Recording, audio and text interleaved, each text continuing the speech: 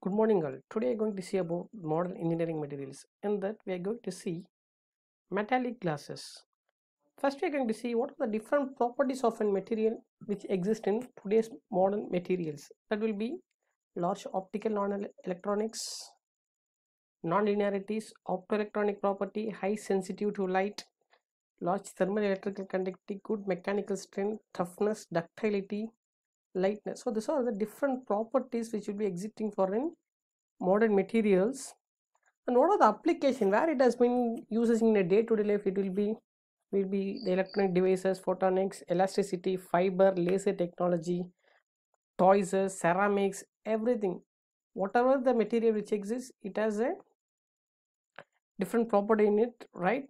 So the properties of material will be crystalline in nature, ductile, non-transparent, good conductor, and malleable. What is ductile? Yes, which can be easily breakable. Non-transparent, you are not able to see the another part. Good conductor of electricity or an heat.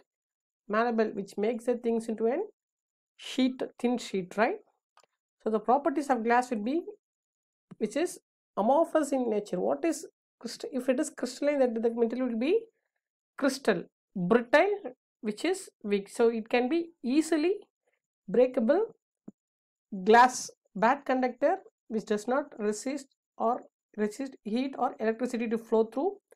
Non-malleable, so you can't make the glasses into a thin sheet. So this is what the property of glasses. So here we're going to mix metal as well as glasses to make the metallic glasses for a day-to-day life modern application. So the properties of metallic glasses which give properties of metal plus properties of glass will gives properties of metallic glasses. So here the metallic glasses are the type of material which possesses both metal and glasses. The material which has the properties of both metal and glasses are called metallic glasses. So the property will be, if we combine both metal and glasses, the property will be enhancing. They have high strength, good magnetic property, high corrosion. It have both the properties of metal and glass. So this is what the properties of metallic glasses. So this is what the transition temperature. What is transition temperature? This is nothing but the temperature at which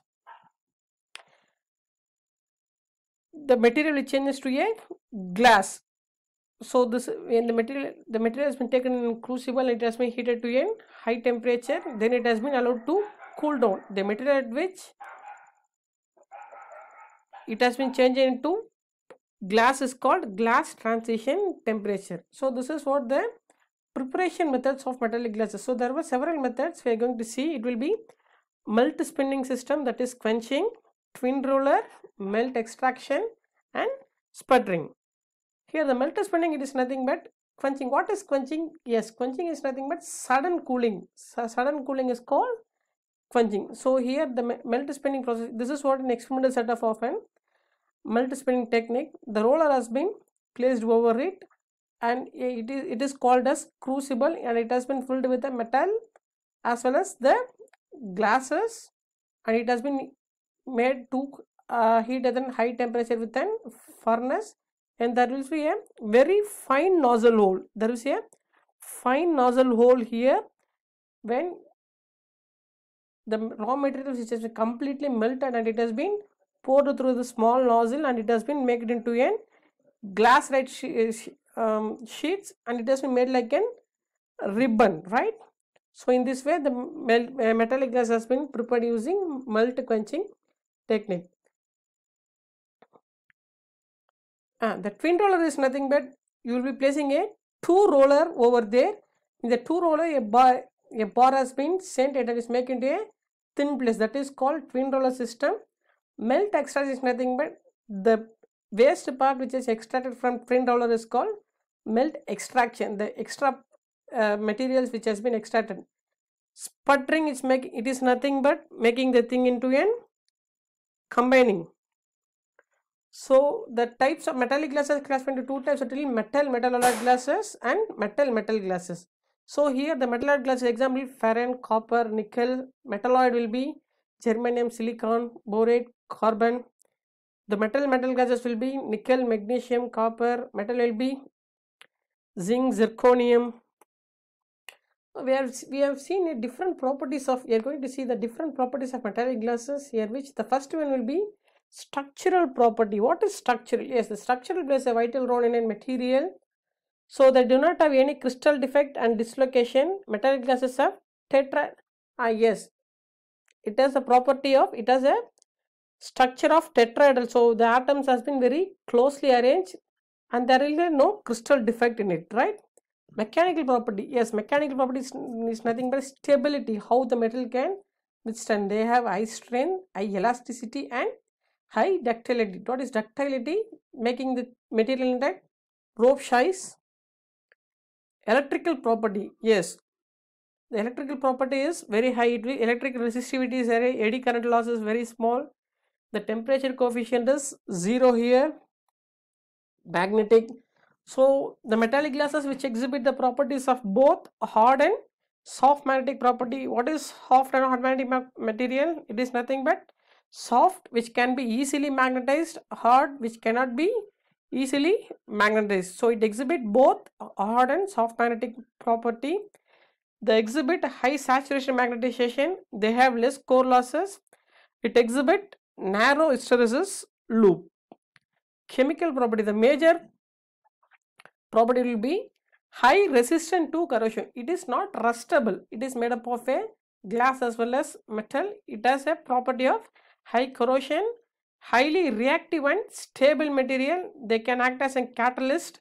The amorphous state is more active and than the crystalline state from a catalytic point of view. So this is what the application of metallic glasses. So it is a wide application, mainly core transformer, pressure vessel, strong spring, tape recorder, computer memories, nuclear reactors, surgical clips, marine cables. So this is what the application of metallic glasses. So we are going to see in transformers, the metallic, the core, the outer part has been made up of metallic glasses. In nuclear reactor, yes, we have seen nuclear reactor, how we are producing, how we are producing electricity using nuclear reactor. We will be making fission and fusion reaction, which is made up of the thorium, the nuclear material which has been dumped into an earth, right? So the waste materials are dumped into a nuclear metallic glasses, which does not make the radiation to flow out. So this is what the application of metallic glasses in nuclear reactor, which does not make the radiation to flow. Next one will be springs. When you're using in the mechanic, with the mechanical students, you will be having a pistons, the springs which will be used in the automobile industry, the springs which is made up of metallic glasses. In computer memories, the RAMs, the chips, will be using a metallic glasses here.